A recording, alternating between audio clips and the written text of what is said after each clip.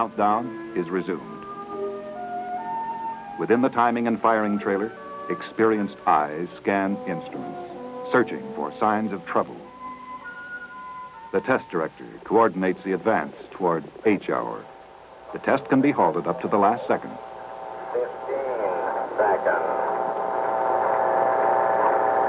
10, 9, 8, 7, 6, 5, 4, 3, 2,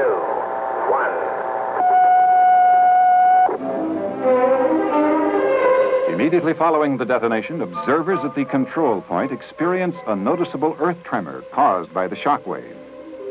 Immediately after, the 2,400 pounds of TNT are detonated prematurely. Aerial observers report only minimal damage from the underground nuclear detonation to surface facilities. However, soon after, an unexpected high level of radiation is registered at the bottom of the shaft.